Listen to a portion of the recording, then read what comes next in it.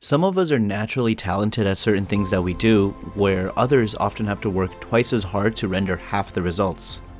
And I understand that that can really suck, working hard every day, not seeing the results that we think we deserve. One of the reasons behind this psychological behavior is the fact that we are comparing ourselves to the rest of the world. We sometimes skew our perceptions and hone in on those individuals we believe to have had overnight success. And sometimes people do, but more often than not, they don't. You see, while making this video, I realized growing up, my parents would compare me to every other kid, and perhaps that had negative effects on me.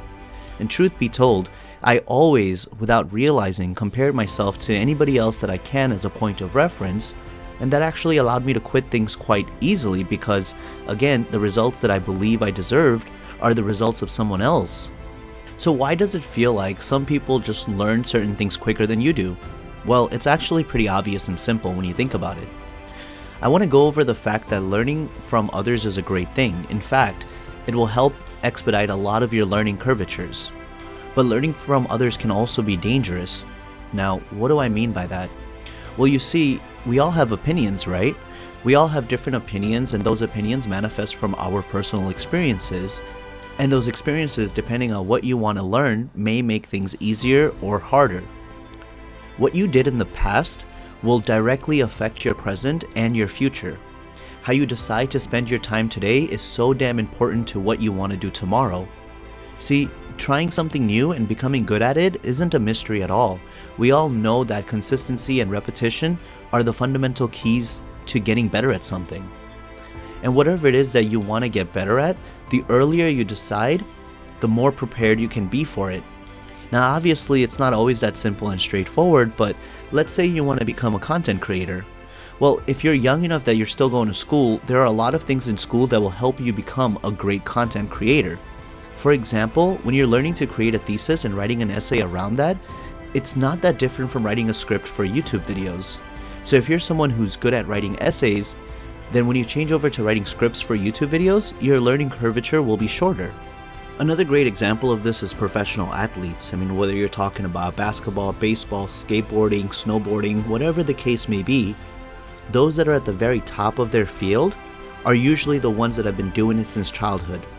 So you really want to figure out what it is that you want to do with the rest of your life to have a competitive advantage.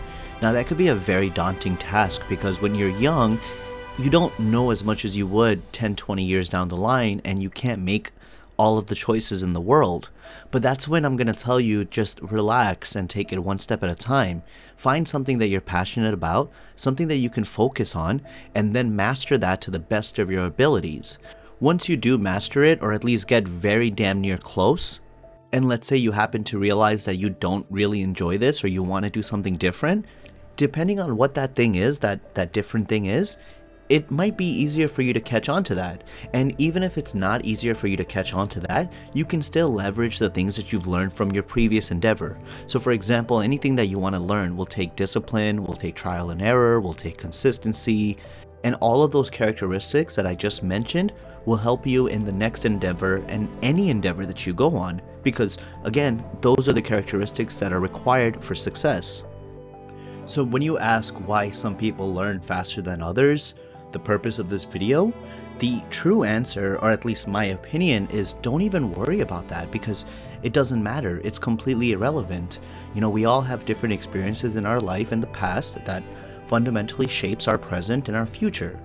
And if you focus on yourself rather than others and their results, then in the long run, you're going to be better for it. Learn from others. Don't compare yourself to them.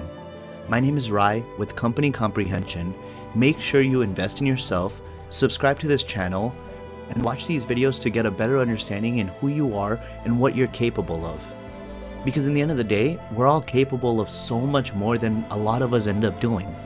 And I'll leave you with this quote that I heard many years back that really stuck to me.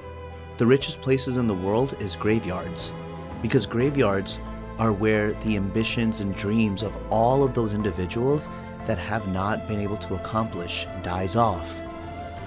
Don't let your dreams die off when you do. Be the better you. Be the best you. Thank you for watching, ladies and gentlemen, and I'll see you in the next video. Have a great day.